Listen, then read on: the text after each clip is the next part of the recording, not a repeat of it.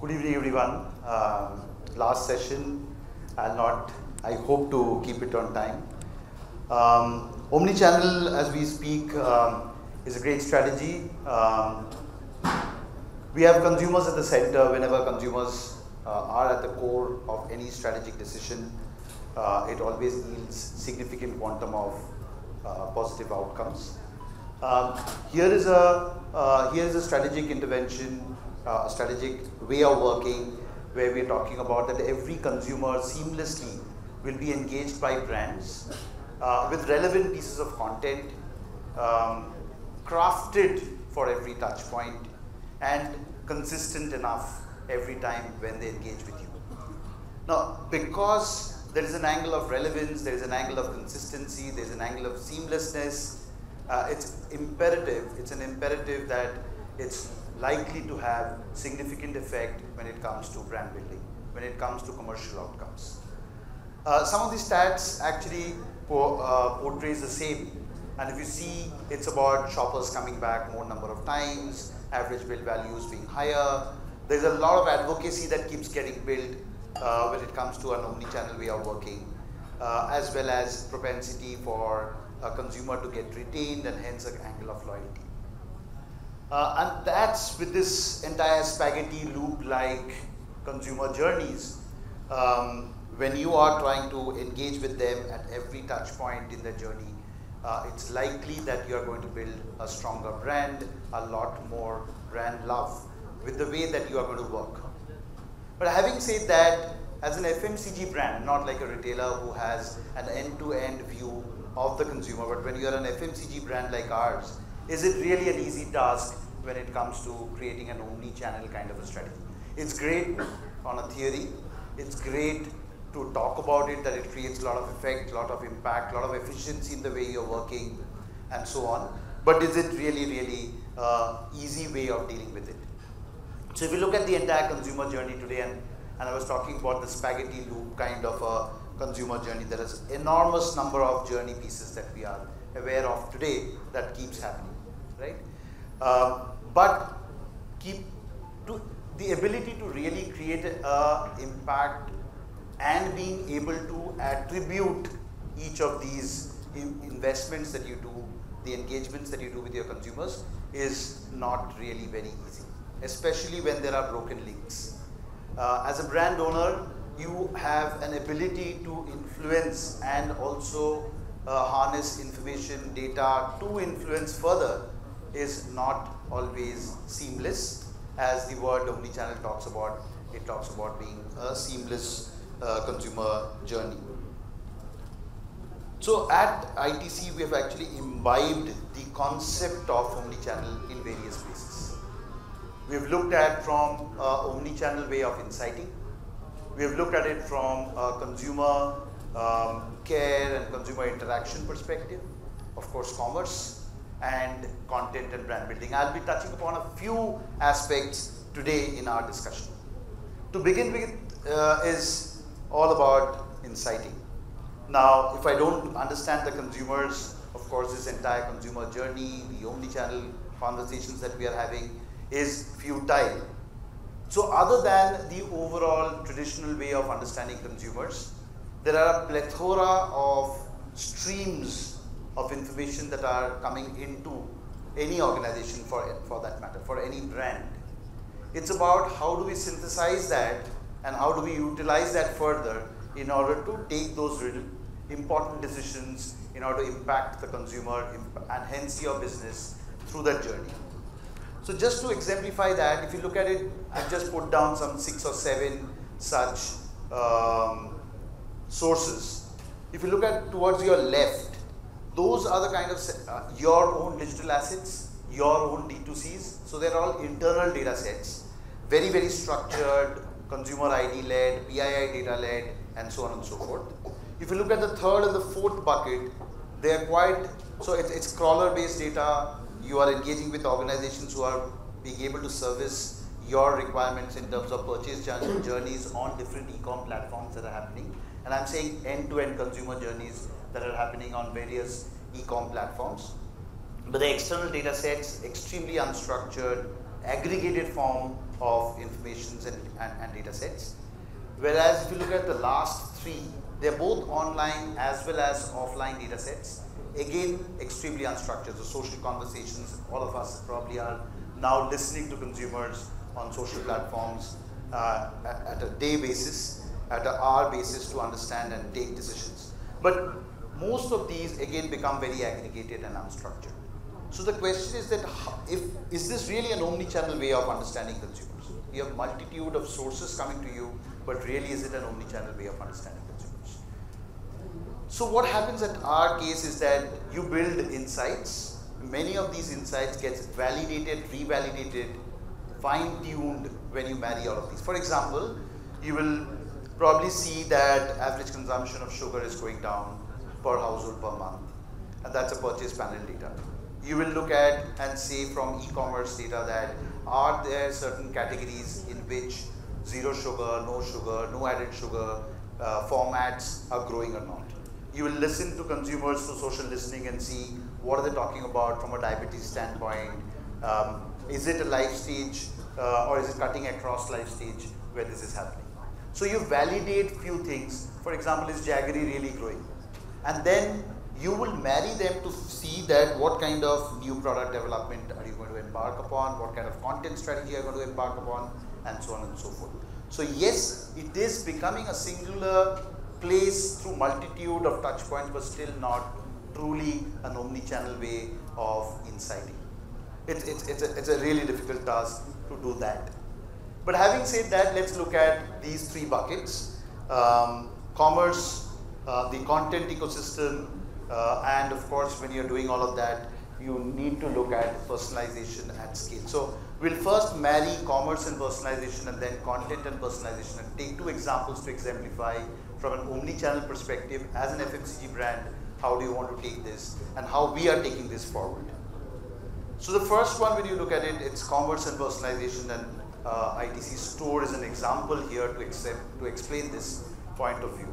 So when you look at ITC Store, which is a D2C platform that we have, there are multitude of touch points for ITC Store. Of course, you have your own website, which is your itcstore.in.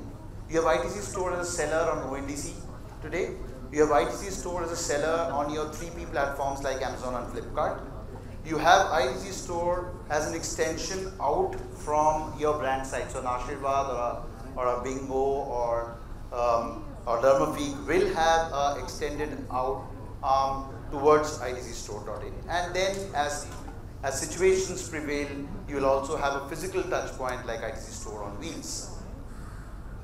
Now, all these data set, all these touch points for a shopper with respect to ITC and its brands would send enough number of signals which we would harness, let's say that middle ring that you're calling as customer data hub. And you will reutilize these in order to achieve your acquisitions, retention, experience, you're engaging your consumers, and even to the extent of building loyalty with the consumer. So let's try and understand this a bit. For example, when it comes to acquisition, when people have visited a brand site and they have consumed content on the site, you have been able to harness a lot of high intent consumer audiences. You have looked and you have segmented these consumers. So for example, home bakers, this is our first party data, we would have segmented them into 7 segments or 8 segments. Each segment has some demographic variables, it has deterministic variables and probabilistic variables which you would take, and then finally craft personalized communication in order to acquire consumers for ITC Store. Right? So you've utilized your existing data sets in order to acquire further consumer bases. You would use tools, and these are just tools today. There is something called Use Insider, tomorrow it will be something else. You will use them to finally get consumers, and when the consumer journey starts, and there are few who would add items to the cart, there are few people who would just browse and leave. You will then again craft content, etc., and try to target them, and so on and so forth through the funnel right till the end, where you have been able to create meaningful conversations with shoppers at different touch points, but absolutely seamless, so that the experiences are such that they do not at any point in time feel that it's a off-platform or an on-platform personalization that is at play. Of course, needless to say that there are personalization that happens. You use a lot of DCO in order to arrive at the right set of content which is working for you, vernaculars, or personalization by category, and they end up, and we've all seen they end up showing better conversions.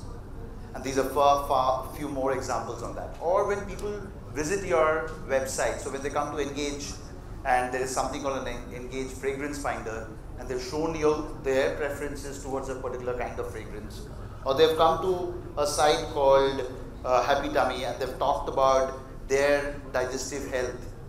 These further develops and helps you develop further content, which you would later utilize to craft content personalized, bringing them or drawing them back to ITC store. So this is how you would be utilizing your entire content ecosystem, and of course loyalty program which spans across hotels, ITC store today, and will further get expanded to all our brand sites going forward. So loyalty also becomes a single source from where you will be able to generate a seamless engagement for your consumer base. Moving on, this is on ONDC. So you will try to provide for a similar experience for your ITC shoppers, whether it is on ONDC or on platforms like Amazon and Flipkart, while each of these play very different roles. For example, when you are on as a seller on Amazon or Flipkart, the core aim is to promote your long tails. Core aim is to build relevant baskets, control discounting, etc. But the way your ITC store is playing a role there is a very different role, but very similar in terms of experiences that you provide for.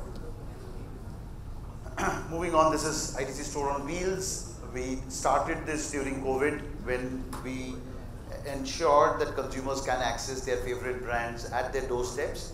Today, the same mechanism is used in order to promote long tails as well as new launches and so on and so forth.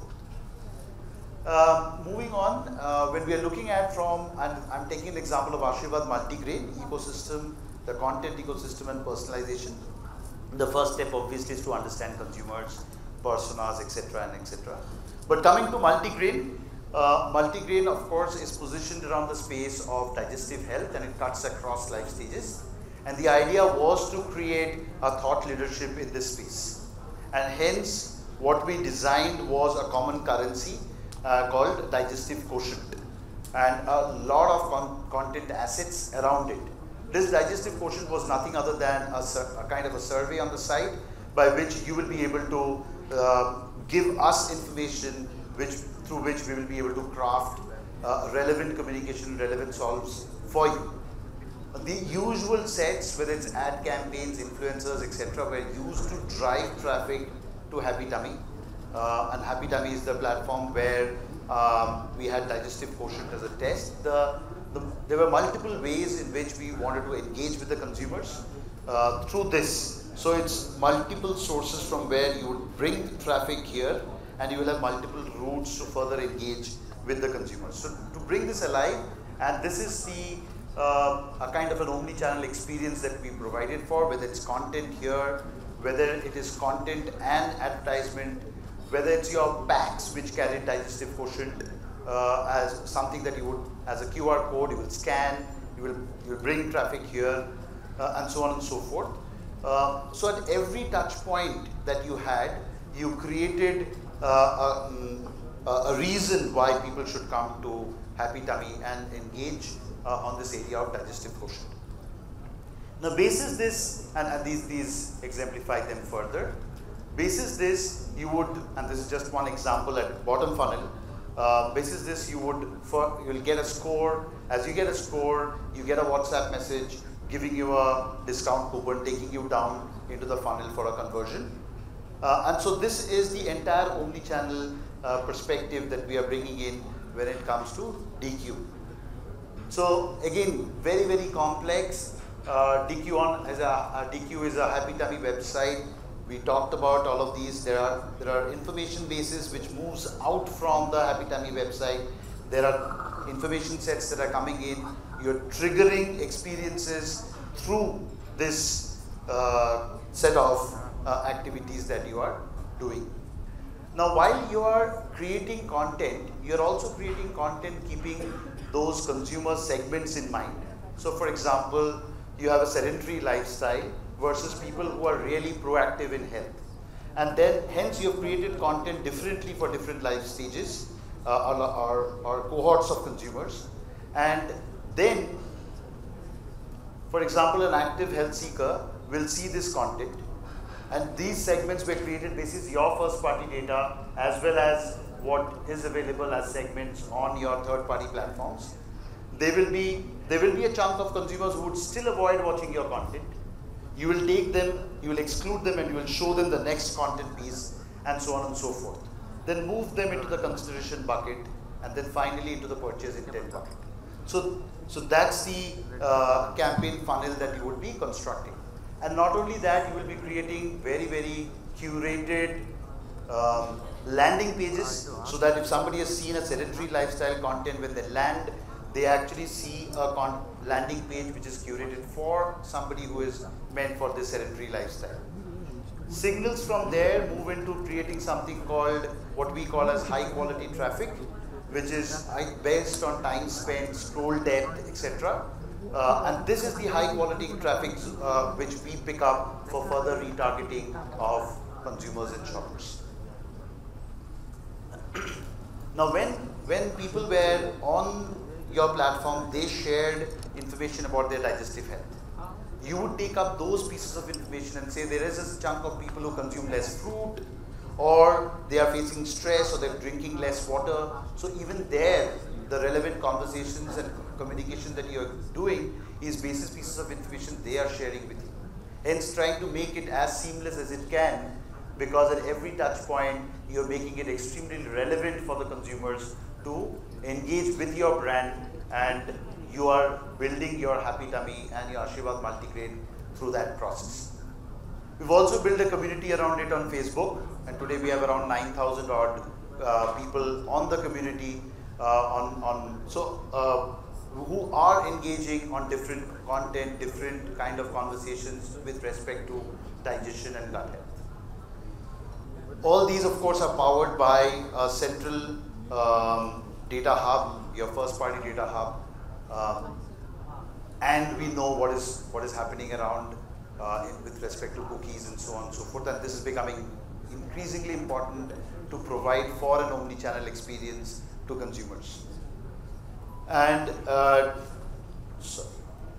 but to make this happen, there is one more enabler beyond the tech stack, etc., is to create a content factory, because if you go to a creative agency, all that they want is to create hero content. Nobody really wants to create content for your website, content for your personalization content, etc. So it was important for us to construct this content to enable content at scale, a concept called the content factory.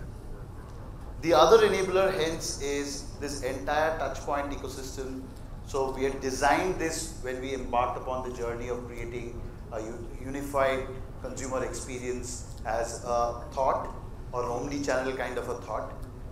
This is an ITC food portal, which is all about food and content related to that. There is nothing branded about it. There is not a single ITC brand in this. Today there is a community on that called Foodies Only on Facebook. Your food portal is about to get launched. This is the customer data hub, or your first party data center, or the nerve center. There are brand sites, ITC store, and other D2C ITC store. Here is just representing the D2C of ITC. And all of these, of course, powered by Adobe. But the idea behind this is that without this construct, it is very difficult for us to really provide for this uniform, omni-channel, consistent, relevant approach towards building brands. Thank you.